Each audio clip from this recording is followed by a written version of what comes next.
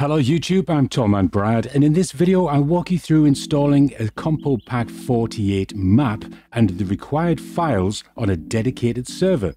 Also, I'll go through what files the clients need and where they go. Oh no. This should be a pretty quick video, as I'm going to assume you already know how to make a map in 7 Days to Die and also how to set up a basic 7 Days to Die server on something like Ping Perfect, which I'll be using here in this tutorial. I'm sure there are other videos available on setting up your first server. My first server. Firstly, we need to generate the map you wish to use, and for the most control over your map when using 7 Days to Die Random World Gen, you should use Infinity to install your POIs.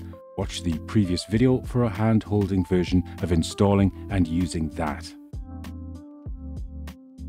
Once you have ran Infinity and made any changes you needed, save your preset as you may want to use it later. Then install the files.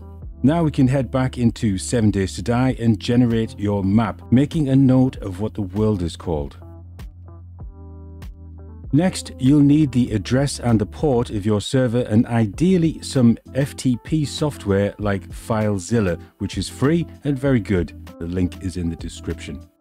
Once you're in FileZilla, enter your server's IP address in host, your username, password, and the port, and connect. Once connected, you'll see on the right side of the screen the folders on the server, and on the left you'll see your PC.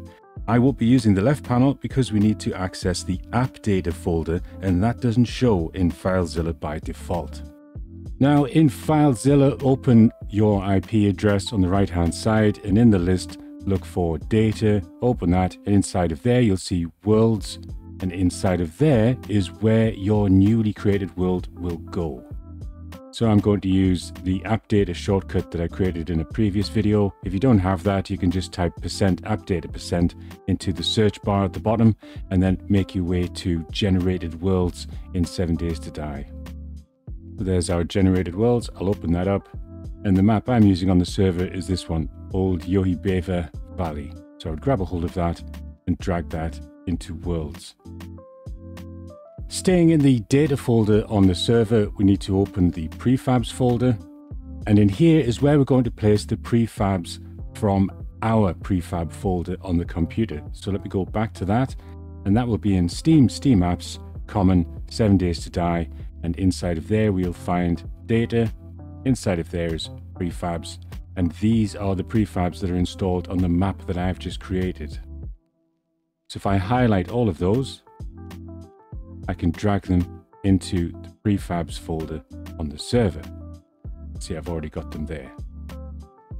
So from here, we can go back into our server settings, change the game settings as we desire, and fire up the server. You yourself will now be able to join the server and play on your new map with all the new POIs. But other players joining your server need specific files on their PC.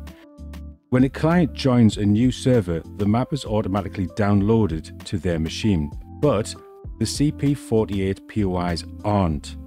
So where do we get them, and where do we put them?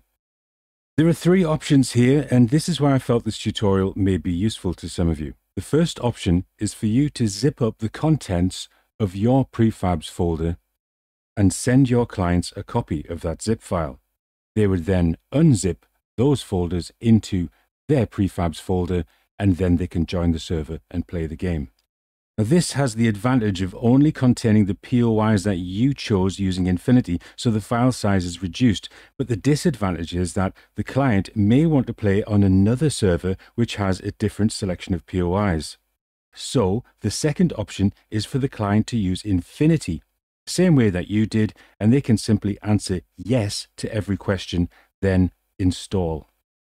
If you would rather not ask your clients to install Infinity because it can be a little bit complicated, there is a third option, and that is to download only the POIs that will go into the prefabs folder, and you will find those from the Discord page in the CP48 Modeler download.